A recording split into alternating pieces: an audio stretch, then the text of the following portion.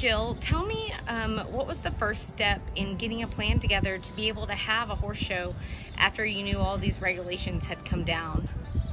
So we actually started trying to formulate a plan to have a horse show before Governor Abbott ever issued options for equine activities. Back when they first started shutting stuff down, we knew we were going to be impacted in a big way. And we started trying to figure out a plan of how we could have a safe event, almost a proposal to folks to say this is what we think we can do.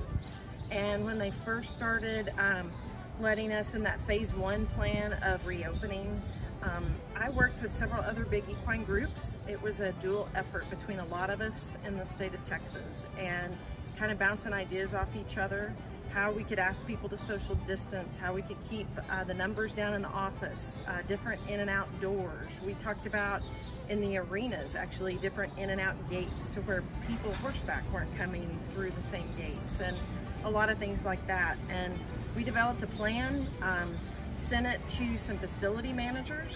One of those facility managers actually sent it to Governor Abbott, and went to Sid Miller's office, the ag commissioner, and a lot of people in Austin. And we talked to several others influential in the horse industry and also in Austin to try and get our plan in front of the governor and get approval.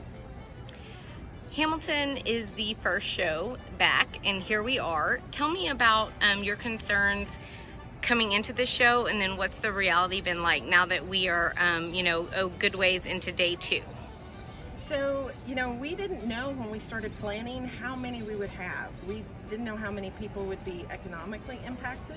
We didn't know how many people would be concerned health-wise to come.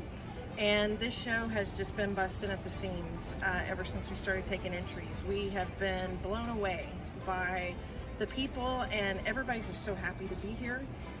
It's been fun planning. We had to order more cattle. We had to make arrangements to add a day to the show because of all the turnout. So it's a great problem to have. We initially anticipated a little bit smaller than average, and it has not fallen within that realm whatsoever. But people are glad to be here. We have asked them to practice social distancing. We have a lot of riders that fall into a higher risk category, a lot because of their age. And we want to provide them a safe place to be and where they feel comfortable coming to show with us, because we are observing certain social distancing and just being cautious. Awesome, thank you.